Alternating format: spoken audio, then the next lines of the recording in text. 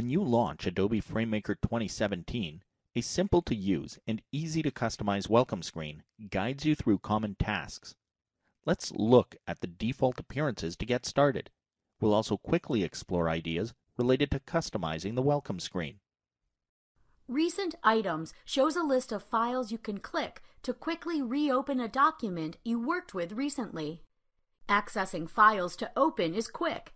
Use the Browse button to navigate to any folder, connect to a CMS repository, or even restore your last working session. There are also shortcuts to common templates. These make it easy to create a new document at the click of a button.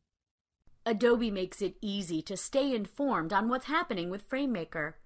This section dynamically updates, so check back often to see what's new and newsworthy. When you want to learn more about FrameMaker, check out Resources, which are available at no additional charge. You can even update the appearance of the welcome screen by changing a few CSS and HTML files. These allow you to completely redefine the initial experience. The files are located in your user directory. Open them with any HTML editor to configure the entire default appearance and content.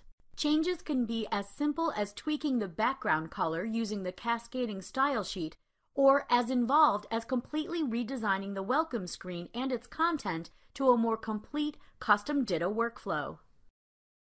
When you next restart FrameMaker, a new, updated welcome screen displays with your customized view.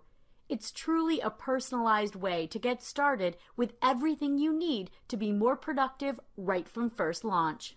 With Adobe FrameMaker 2017, you get one simple and customizable screen with quick access to recent files and a way to browse for content on your computer, network, or in a content management system. New files based on templates are a click away. Easy-to-use resources for learning or just refreshing your memory are all part of the new welcome screen.